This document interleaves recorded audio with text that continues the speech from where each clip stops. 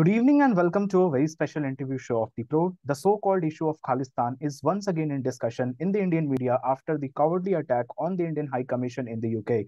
Joining me today to discuss the issue of Global Khalistan Project is someone who has covered this issue since decades, Terry Milewski, a veteran Canadian journalist who reported from 52 countries during 4 decades as a television news correspondent for the Canadian Broadcasting Corporation, popularly known as CBC. Terry has also written a very insightful book titled Blood for Blood that takes a close look at the Global Khalistan Project, its hunger for revenge, and the feeble response of India's Western allies. He traces the rise and fall of the diaspora militants like Talvinder Singh Parmar, the Vancouver-based founder of the Babbar Khalsa terrorist group, and the man behind the 1985 Kanishka bomb plot, which killed 329 abroad Air India Flight 182 passengers. The book provides startling new information about the Khalistan movement in Canada, the United Kingdom, and India, which has been sustained for decades by Pakistan and now threatens to draw in China. The book has been published by the HarperCollins, and the link to the book is attached in the description box below, so do check it out. Thank you so much, sir, for your time, and a very warm welcome to the show. I would like to begin the discussion by asking that what was your motivation behind writing this book? My motivation really was a sense of shame, which isn't usually what writers say, but I had by accident been assigned to covering the Air India bombing story. When it happened, I went to Ireland and met some of the victims' families who were there. And then I was also assigned to the criminal trial in Vancouver many years later, which ended in 2005. And then it just happened that I was assigned to the judicial inquiry. Both the criminal trial and the inquiry went on for 4 years, so a total of 8 years of testimony, gigabytes of data on my hard drive, all the documents, all the evidence that was laid out in public, and which nobody outside the circle of nerds who were following this ever read. And I came to realize that this had been grossly mishandled, to put it mildly, by my country, Canada, and that we all owed something to the victims' families, with whom I'd become friends over the years, many of them, in terms of if we couldn't give them at least a full measure of justice, which is a tall order in any such case, at least we could tell the truth. If we couldn't get justice, we might be able to get an explanation, is one way to put it. And so I wanted to write about what I had learned about the dual failure of Canada to prevent the bombing in the first place and to punish the bombers in the second place. Yeah. So, sir, how do you see the recent cowardly attack on the Indian High Commission in London, and whom do you hold accountable for the same? Who all are the stakeholders according to your analysis, if you have been following the following issue? Yeah, I have watched that, and I must say first that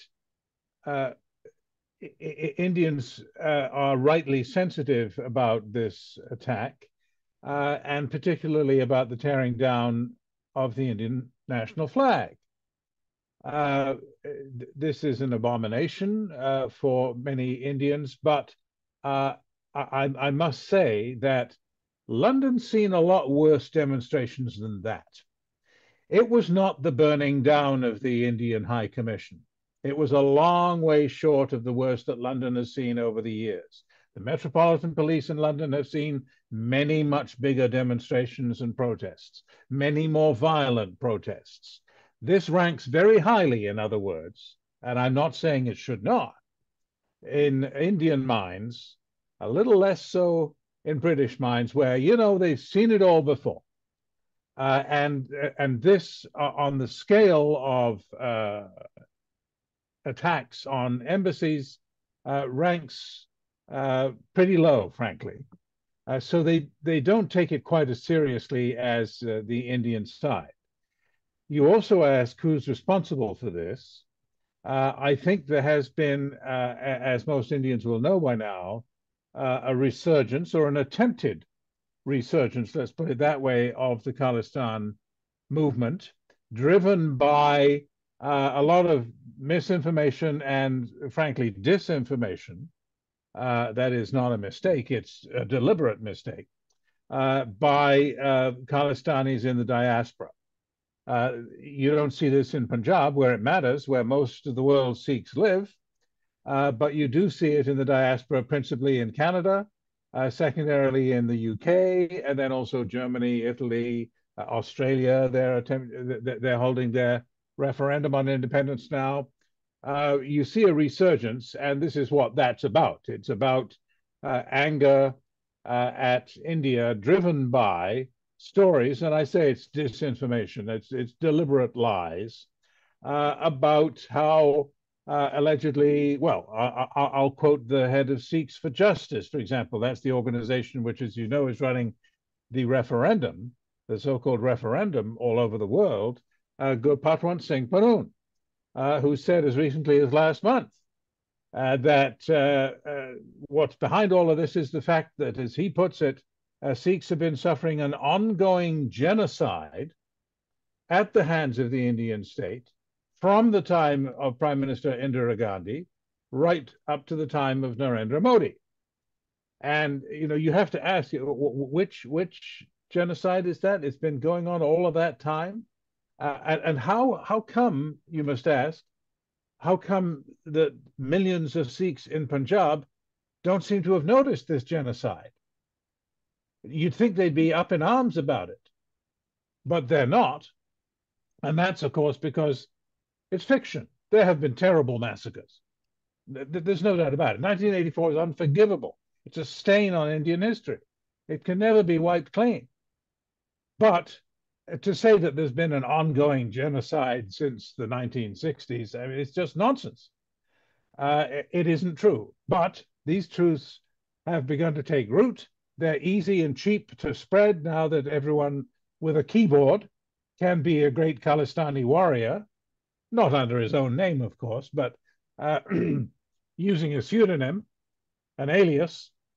They can pretend to be angry at India over these pretend massacres, and they can be heroes. They can get street cred within their gang by being really tough on India, a real revolutionary, and it's working. We are losing. You and I and the Indian people and the Canadian people and the British people are losing the battle in cyberspace. They're doing a better job than we are. We've been passive. We've let it go. We say, oh, well, you know, they have freedom of speech. Well, they do. I'm in favor of their freedom of speech. I'm even in favor, although most Indians don't like it, a referendum, which I think they will lose spectacularly. If you let them have it and they lose it, you kind of made your point, haven't you? You've won that battle. But instead, it's no, ban it, criminalize it, give them an excuse for failing. It's a long answer, but you asked who was responsible, and I think the disinformers and the Sikh diaspora, principally in Canada and in the UK, are responsible for the attack on the British, on the High Commission in London. But I think that India has, in a way, picked the wrong target. It's great for Indian politicians to appeal to their voters at home by beating their chests and saying, "Oh, it's terrible. You know, why doesn't Canada? Why doesn't Britain? Why don't they crack down? Why don't they lock up these Khalistanis?" Well, that probably looks good on Indian TV, but the Western democracies are not going to abolish freedom of speech. We're not going to lock them up for saying Khalistan is Zindabad. That's not illegal. What India should be aiming at, they should be more subtle, more sophisticated. They should be fighting back in cyberspace. They shouldn't be sitting back and saying, well, that's just Twitter. That's just Facebook. That's just Telegram. That's just, you know, and just ignore it all, which is mostly what they do. That is a mistake, because that's where you're losing the battle and you're not fighting. You're not fighting back. You're making noise at British politicians. They're not the enemy. They're not the enemy. They didn't attack the High Commission.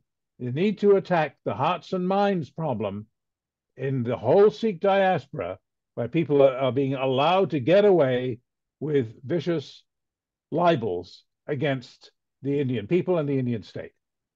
Yeah. So, do you think that the deep states of countries like Canada and UK are involved in any sort in providing support to the Khalistanis? I think it's inactive support. By that, I mean that they're looking away. They're saying to themselves, as they do in Canada, most notably, well, look, these Khalistanis, they've taken over a lot of the Gurdwaras. They seem to have the most active following come election time, and they're offering to vote for me. And all I have to do is go to the Vaisakhi parades and smile and wave as floats go by in the parade, festooned with the colorful pictures, garlanded in gold tinsel, of gun-toting martyrs, so-called, of the Khalistan cause, to include the Air India bomber Talvinder Parmar, the assassins of Indira Gandhi, the assassins of General Vaidya, and on and on and on. Who the mass murderers, in other words, who are being glorified publicly. I mean, it is absolutely obscene to imagine. Many Indians perhaps don't know this.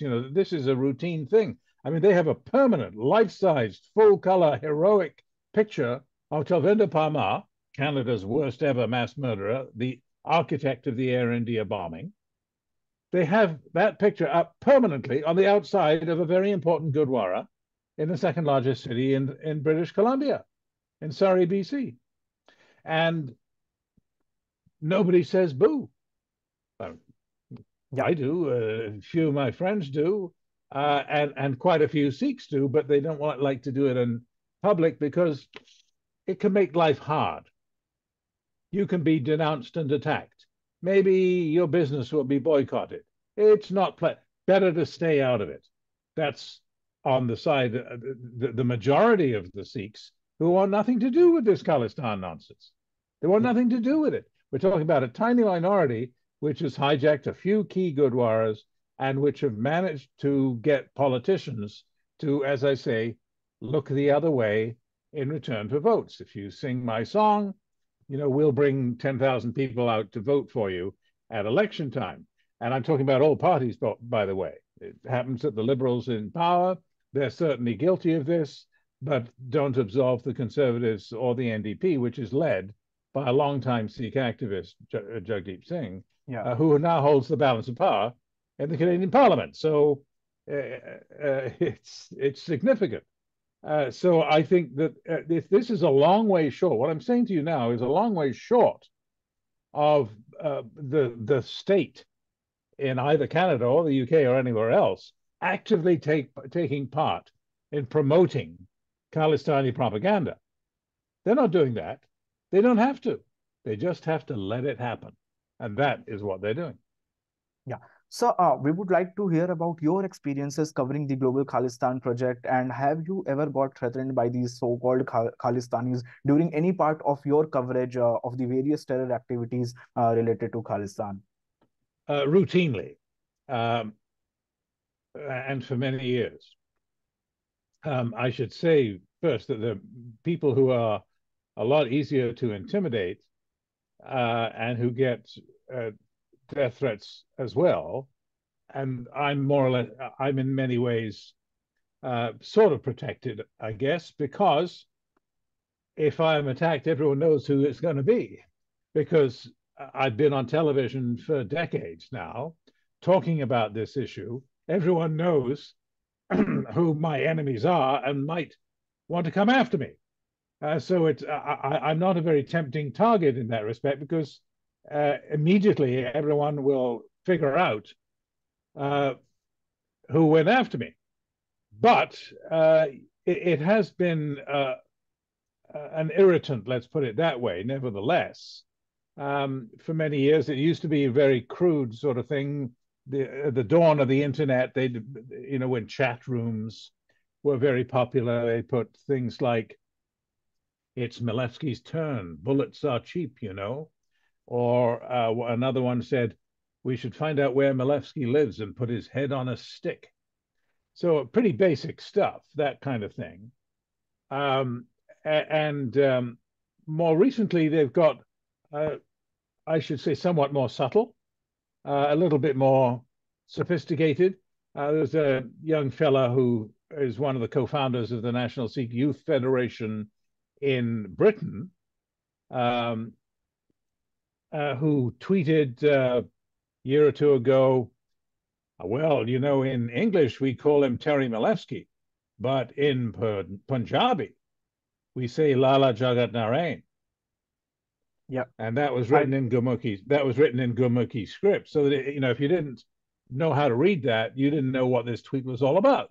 But if you did know, yeah, and you knew who Narain was, yeah, then you figured it out. Because, of course, in the unlikely event that any of your audience don't already know, Narain was a very well-known editor, politician, journalist, who was murdered by a couple of goons who shot him to death in 1981, I guess.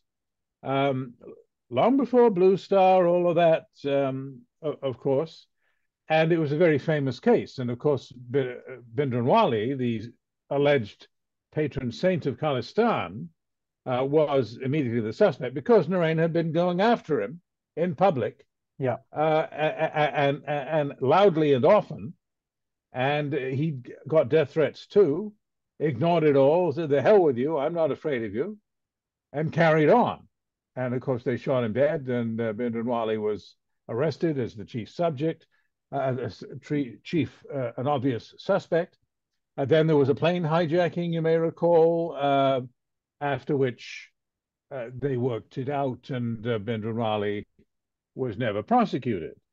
And the hijackers, in other words, achieved their object.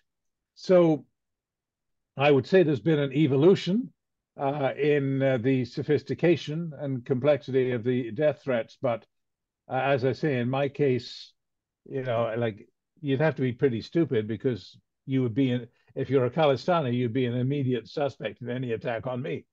And others suffer much worse who are more obscure and don't have the advantage of having been on television every night for 40 years. Yeah. Asa, the Khalistanis globally majority treat Jarnail Singh Bhindranwale their hero and the role model. But in reality, if you see, according to many experts, Bhindranwale never ever advocated for a separate nation called Khalistan. If we see the majority of his speeches, or if you refer to many of the experts, he never advocated for Khalistan. So I mean, I don't understand like where is it coming from. So what is your analysis? Well, that's an interesting question because a lot of people do assume that, well, you know, Bhindranwale equals Khalistani. And he's been treated that way by his followers who don't seem to be particularly interested in facts on any front. I mean, they just say whatever they want to say. So it suits them to turn him into the patron saint of Khalistan, as I say. But I think you're correct in your analysis. I've looked at his speeches quite closely and spoken to people who interviewed him and met him at that time. More commonly, it wasn't that he was completely hands off the notion of Khalistan. That just wasn't his thing. He wasn't touring Punjab in his busload of gunmen saying, we are fighting for Khalistan. He was fighting against Hindus and for the purity of his religion, Sikhism. And he was a religious fundamentalist. For example, he was asked, you know, what do you think about the idea of an independent state called Khalistan? He said, well, if they give it to us, I'll take it. Okay, well, it's not very enthusiastic, is it? It's a long way. It's not rejecting it, but he was strategic about this. That wasn't his main thing. Immediately, what would happen is, quoting, for example, Ujjwal Dasanj's book, who did meet and challenge Bhindranwale on the roof of the Langar Hall in Amritsar at the Golden Temple at the time. It must have been the beginning of '84. And he tackled him on this. What about this Khalistan thing? Bhindranwale changed the subject. He wanted to talk about one most important thing, kept coming back to it. Assange had cut his hair. Assange's hair, that was the big thing.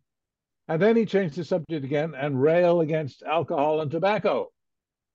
So he was a religious Puritan, a religious fundamentalist, principally, raving on about anyone cutting their hair. Oh, he couldn't, he just about threatened to kill Assange on the spot because he had cut his hair. And that's not the popular image of a Khalistani. That was thrust upon him after his death in 1984. Yeah, and even if you look at the speeches of his of his generals like Major General Shabik Singh or Bhai Amrik Singh, they also never advocated for Khalistan, because I'm yet to find any speech of Bhindranwale or Shabik Singh or Bhai Amrik Singh where they are advocating for Khalistan per se. Yeah, that was a later accretion. It came principally from the diaspora, people who had left or fled the police. Parmar is an example. He was wanted for murder in India way back in 1982 when the Indian government tried to extradite him from Canada, and Canada declined, refused to extradite him. That's a whole other story. But the point is that it was from the diaspora that this idea grew up. It's easy to sell. We deserve our own independent state. We were deprived by partition. We were cheated of our right, and we're going to fight for that right. Well, for some reason, millions of Sikhs in Punjab don't see it that way. They regard themselves as Indians, and they don't particularly like the idea of some sort of theocracy dominated by the fanatics, the Khalistanis, who are going around threatening people who cut their hair, threatening people who don't follow their orders. And a lot of people living in Punjab don't want to live in such a state, particularly since if Khalistan were ever to come into force, it would be at daggers drawn with the government of India, with Pakistan on one side, India on the other. It would become a client of Pakistan. Have you noticed how Sikhs are treated in Pakistan? I mean, they supported the Khalistan movement for their own strategic reasons, not because they're yearning for the Sikhs to breathe free. And Pakistan stands for the freedom of the Sikhs. No, Pakistan stands for Pakistan, for their own strategic interests in cutting off India's land access to Kashmir by creating this Khalistan, a client state torn off from India to get revenge for the 1971 war in which Bangladesh was torn off from Pakistan. Well, all that ancient history is not so ancient. If you live in Punjab today, you remember what happened in the 1980s and the early 90s at the height of the Sikh insurgency, and you've got your own ideas of whether an independent state would be a good idea, and most of them don't. I mean, if you look at the voting figures in recent elections in the state of Punjab, last year, I think Simranjit Singh Man's little splinter group, Sada A, the splinter group of the Shiromani Akali Dal. Yeah. Yes. They got 2.5% of the vote? I mean, that was a good year for them, too. They got 2.5% of the vote. The BJP, a Hindu nationalist party in a Sikh majority state, got way more votes than the Sikh separatists. That tells you something. And the time before that, in 2017, they got 0.3% of the vote. I mean, Nota, none of the above got more votes than the separatists. In other words, their support within Punjab has been microscopic, absolutely pitiful performance by separatists who've been free to run. I mean, as long as they don't advocate armed rebellion. So it's a soft option, easy to support, but they still get no support. That answers a lot of questions about the devotion to an independent state of the Sikhs of Punjab. It's the Sikhs of the diaspora that have been campaigning for this idea. And I have to say that the campaign, although it's now, as I've already said, doing rather well in cyberspace, it's not doing so well in reality. Yeah. So if you have to share an advice with the Indian government on how to tackle the issue of Khalistan globally, so what will be your piece of advice? Well, they've already, I think, rejected my advice, probably wise, because it's unconstitutional under the Indian constitution for the national government to even countenance the destruction of the territorial integrity and sovereignty of India's borders. I mean, are sacrosanct. They can't do it. Even if I advise them to let the referendum happen, which I do, then it's unconstitutional. But I have to say, I'm not bound by the Indian constitution. It's okay by me if the Sikhs have a peaceful vote. I'd rather have that than non-peaceful activities. I mean, Amritpal Singh taking his private militia to a police station on the outskirts of Amritsar, a month or so ago, Yeah. And intimidating and attacking the police station in order to spring one of their gunmen from custody in the police station. This is a challenge, an armed challenge to the state's monopoly on the use of force. This is anarchy. This is a very serious matter. I'd rather have a vote, frankly. Let them vote. And given what I said in my last answer about the pitiful performance, the lack of public support, even the microscopic level of support that they've been getting over recent years, recent decades, I say, let the Khalistanis have their referendum. That's my principal advice for what it's worth, which is not much. Let the Khalistanis have their referendum and let them fail. Then you've won the argument. It's over. I mean, if you look at those figures and you're worried, oh, we better not let them have a referendum because they might win. Hello? Have you done the math? I mean, wake up. There is no support there. And it would be an extremely embarrassing defeat. If you just let them, they would be, as I put it, like the dog that caught the car. Let the dog chase the car, bark, bark, bark, that's fine. But what if the dog caught the car? It's going to get run over. So this would be a disaster for the Khalistan movement if the Indian government had the courage to say, okay, go ahead, have your referendum. Let's have a vote and see what happens. Well, we more or less know what's going to happen. Yeah. They're going to fall flat on their face. And that's why they've been delayed. This was referendum 2020, by the way. And I know, COVID, and it's not their fault. It seems to be dragging on, doesn't it? They don't ever seem to get a conclusion, nor do they ever produce verified numbers. They have a vote, and then they issue some publicity. Oh, we had a vast turnout. We had thousands and thousands of people turn. How many thousands? And where's the validation of these numbers? Where's the validation of the integrity of the vote? I mean, I've had emails from there's a friend of mine who's a Sikh in London, England, for example, saying, "Yeah, I registered to vote. I went online and they said, okay, name, and I put in Angelina Jolie." He's serious. He put in Angelina Jolie, and the computer came back, bing, congratulations, you're registered to vote. Have a nice day. I mean, they say, for example, that they've got an independent, non-partisan commission of international experts who are going to validate the vote. Okay, so they have some voting in London. Never hear from the independent commission. Then they have a voting in Toronto. Never hear from the independent commission. They have voting in Geneva, in Australia. Never hear from the independent. Oh, we got a huge turnout. 40,000 people came out.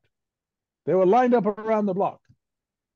Okay, so where is this independent commission that's going to come forward and say, okay, we checked that these people, they weren't voting 10 times each. You know, we checked their IDs, we know who they are, and this was a valid vote. I haven't heard a word to that effect, not yet. So I think they're in trouble, and this is a sign that their reticence and their reluctance to give us facts and validation for the voting that's happened so far is a sign that they know what the real level of support is uh, among the Sikhs of the world, not just the diaspora, but of the world. And if the Indian government let them do it, it would be a resounding failure for the Khalistan movement. Yeah. Thank you so much, sir, for your time and for sharing your valuable thoughts. Was a pleasure hosting you on the Prode, and I would like to request the audience, to check out the link in the description box below, and do check out the book Blood for Blood if you are interested in knowing more about this topic, and if you are interested in gaining more in-depth knowledge on this particular issue. Thank you so much, sir, for your time once again. Thank you. I enjoyed it. Bye Thank you for very now. much. Thank you.